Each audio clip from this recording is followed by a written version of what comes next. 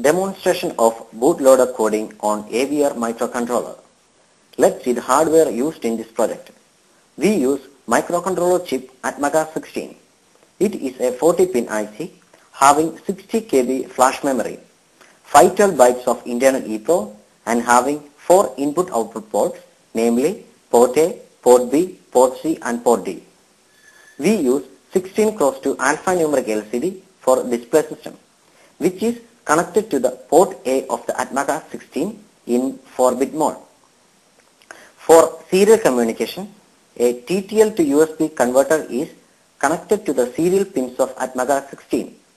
The programmer used is USB ASP, which is connected to the SPI pins of the ATMEGA 16. The whole setup is powered by 5 voltage and the supply is taken from the USB port.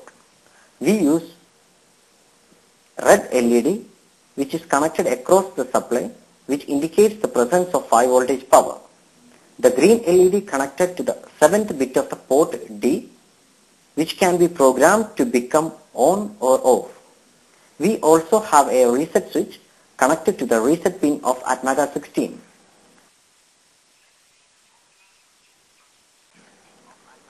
Let's see the software used in this project. We use AVR Studio version 4 as an IDE for writing and compiling the code. The burner software used is AVR Burnomat. This helps to burn code to flash or internal EEPROM and also for writing the fuse bits. Software named MTTY is used as a hyperlink to send and receive data serially by the microcontroller. Let's see what a bootloader is. Bootloader is a code that is programmed into the bootloader section of the flash memory, which is capable of initializing the hardware and also load the application program into the flash from EEPROM, SD card, etc. The bootloader section is allocated near to the bottom of the entire flash memory. The application section AS starts from top, addressing 0x0000 and extended up to 0x1C00, a total of 15 KB space. The bootloader section starts from 0x1C00 to 0x1F with a maximum of 1 KB memory space. Now the interesting part is that we can make the ATMEGA 16 to start executing from the bootloader section by setting the fuse bits appropriately. This is exactly the first step we are going to try out. In the demonstration of the bootloader coding on AVR microcontroller, we split the coding section into 6 different modules. Step 1. Open the AVR Studio, copy and paste the symbol LED blinking code. Before compiling, we should configure the compiler for the ATMEGA 16. For that, select the target as ATMEGA 16. We are compiling the code in such a way that it should get flashed at the BLS only. For that, we need to do the memory settings. Select the memory as flash, name the memory as .text, give the memory address as 0x1C00. Now build the code. Once the compilation has been completed, a hex file will be generated. Our USB ASP programmer is currently not supported by the AVR Studio 4. So we use another program called AVR Burnomat for flashing the hex file. We must write the fuse bits before flashing the code so as to enable the features such as to enable the internal oscillator and to select the reset vector as 0x1C00. The AVR Burnomat is the best application available for writing the fuse bits into the AVR microcontroller. The fuse bit selection in the AVR Burnomat is shown here. This is the fuse bit setting which we are about to write into the ATMEGA 16. Now click the right button and the fuse bits will get written into it. Now we can flash our code to the bootloader section using the AVR Brenomat itself. Select the required hex file which has been generated by the AVR Studio. Select the file format as Intel hex. Now click the right button and the code will get written into the microcontroller. Once the flashing has been completed, we can see the LED blinking. Let's see step number 2. We have a code which blinks the LED 5 times with a delay of 500 milliseconds for the bootloader section.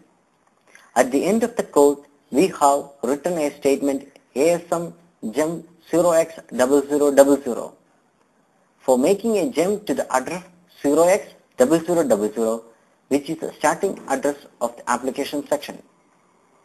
In the application section, we have another code which blinks the LED with a delay of 2 seconds. We have flashed the LED blinking with a small delay at the bootloader section before flashing the LED blinking with large delay. Make sure that you have disabled the flash memory erasing option at the AVR Brenomat before flashing the code to the application section. That is, the LED blinking code with a large delay. When we reset the microcontroller, the LED blinks with small delay of 5 times, which happens while the code is executing in the bootloader section. After the LED starts blinking with the large delay, which happens only after a jump occurred to the application section. In the next step of the project, we will demonstrate that we can do all the initialization required by the application codes in the bootloader section itself, so that we can avoid the initialization codes while we write the application. Let's go to step number 3. We have a code for the bootloader section in which we have a LCD, LED and UART initialization functions. We also have a test application in which there is no initialization function, but there is LCD, LED and UART writing functions. Flash the bootloader with the initialization function in the bootloader section and flash the test application into the application section without erasing the flash. What happens on the reset of the microcontroller is that the bootloader initializes the LCD, LED and UART ports and jumps to the application. Application runs successfully even though we haven't written inside it. So far, we have enabled the following features in our bootloader code. At the moment, our bootloader code can initialize the hardware, make a jump to application code section once the initialization has been completed. In the following step, we will demonstrate how we can make use of self-programming mode SPM of the AVR with the bootloader code. Here comes step 4, self-programming mode. SPM is the feature of the AVR microcontroller which enables the microcontroller to program its own flash memory. Only the code running on the bootloader section can make use of this SPM feature. The APIs for SPM are given in the header file avr/boot.h. Using these APIs, we can program the flash memory page by page.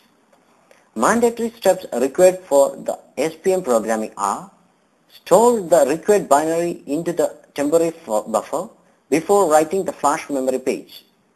The following API can be used for this purpose. Erase the flash page which you are about to write into. Program the store buffer into the already erased flash page. In this step, we take the binary to the program from the flash memory itself. We have written the SPM code inside the bootloader in such a way that it can copy 300 bytes into the temporary buffer starting from address 0x0000. After doing this, the bootloader will make a jump to the address 0x0000. With the bootloader code, whatever the program we flash into the address starting from 0x0000 will get returned to 0x0100 and executed. We are using a simple LED blinking code as a test application in this step. Flash the bootloader code first and then LED application when you can see the LED blinking. You should demonstrate that the code has been rewritten from one section of the flash memory to another and is executing from there. Next step, we will try to load the binary of the application code from the built-in EEPROM of the ATMEGA 16. Step number 5.